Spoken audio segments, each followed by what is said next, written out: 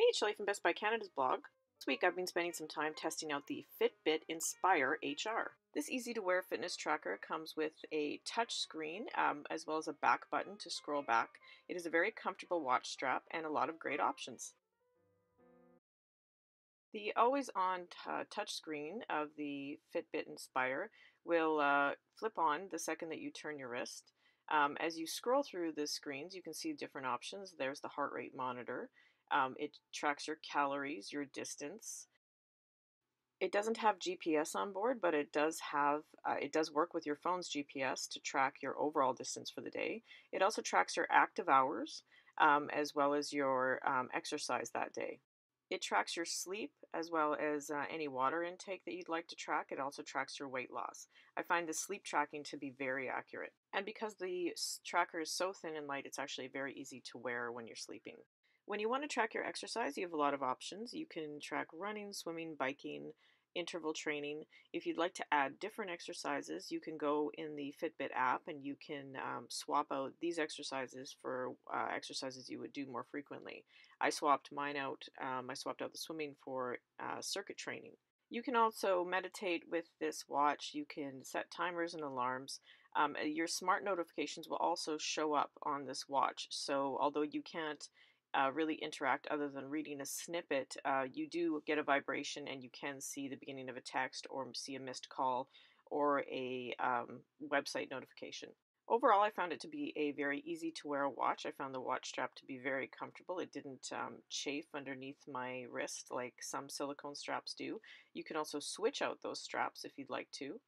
What I really like about this watch is how you can set goals right on the screen. So you can set your time, distance, or calorie goals, and you can see how you progress throughout the day. All of the data saved by your Fitbit Inspire HR is sent to the Fitbit app, and it's all available right there on the dashboard.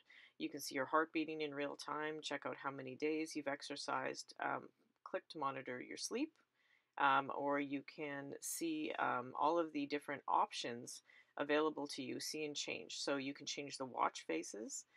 You don't have to have, you can save battery life if you don't have all day sync on. This is how you change your smart notifications sent to the watch or add extra alarms. There's just a look at some of the app notifications that you can have sent to your wrist. Probably almost everything that appears on your phone can be sent to your wrist. It's just a brief snippet, but it is enough for you to know whether or not to pick up your phone.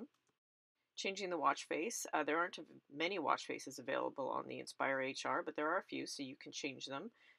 There's just plain analog, or you can choose the stat heavy one where you can see everything that you've been doing at a glance. I think one of the most important reasons to wear a fitness tracker is to see your daily data for how much you move, how much you exercise, how much you burn. It's really helpful to see that data because then you can go back and see how you're progressing and get that motivation to keep on going. I found the heart rate monitoring to be very accurate. I compared it to another fitness watch that I always wear, and it was almost exactly the same for resting heart rate and for daily heart rate. I also really enjoyed the sleep tracker. The sleep tracker kept a very accurate diary of my sleep. And as I mentioned before, it's pretty easy to wear this watch. It doesn't affect me when I'm sleeping. It's not bulky or anything. I always find knowing my calories burned for that day is pretty helpful when I'm planning out what to eat.